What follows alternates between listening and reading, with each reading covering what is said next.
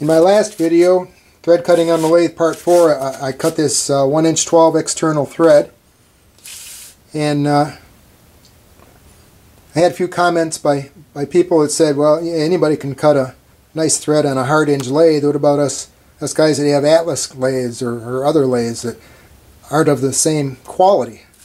I said, well, you know, as I said in the last video, the techniques for thread cutting are pretty much the same on all lathes. All right. So in order to prove that point, I switched lathes over here to my dad's clawsing lathe, and I'm going to cut the internal thread on this piece to fit the external one we did on the hard hinge. All right, just to prove that concept or that point. This lathe, I guess my dad bought this probably 35, 40 years ago maybe, and I rebuilt it for him. It's in pretty good shape, but it's your typical Atlas lathe. I did make a few accessories for it. I made him this carriage stop. I have drawings for this on the internet. If anyone's interested, I'll point them in that direction. I made a boring bar holder, and I made a new dial for him, so it makes it easier to read the cross slide dial. But other than that, it's pretty much a standard Atlas lathe. So let's see, let's look at the setup of the tool. I'm not going to do all this because it's pretty much the same as setting up the tool for an external thread, and I already covered that, so I'm not going to waste the time on it now. The difference is I used a smaller tool bit, and that's the same too. I mean, it's the same threading tool as used on the external. The flat's the same, the angles are the same, helix angle is the same, it's all the same.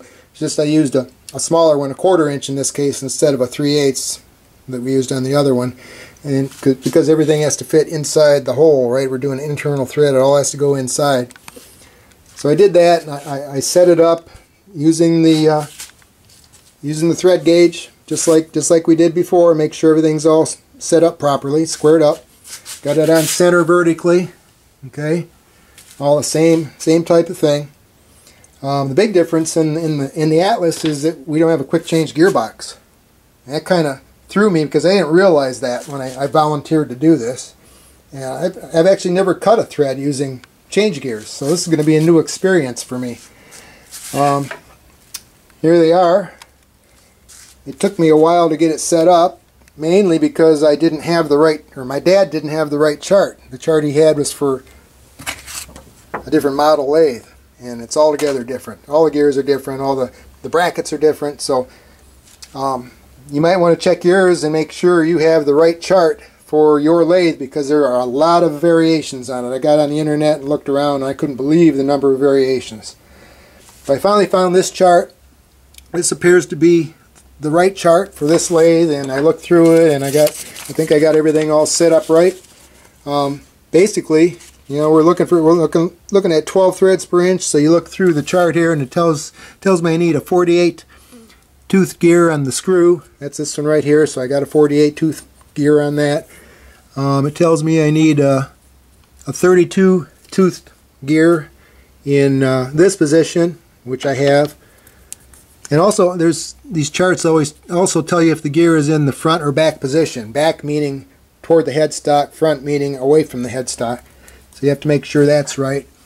What else do I need here? Oh, it tells me that this next gear should be a 64 tooth gear, which is this one. Okay.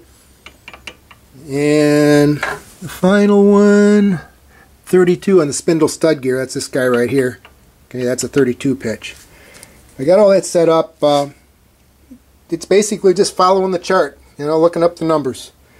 One thing you have to be a little careful about when you set it up, you want to make sure that the gears aren't tight to each other, because that'll wear them out faster. A little bit of loose, you know, a little bit of play is what you want.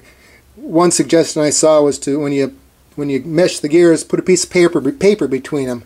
That's a good mesh, or a good clearance, and just take the paper out. But main thing is just make sure you got a little bit of play. Play doesn't hurt you because you're always threading in the same direction, so there's no backlash. If there is backlash between the gears, it doesn't matter. Alright, so we're pretty well set up for 12 threads per inch here.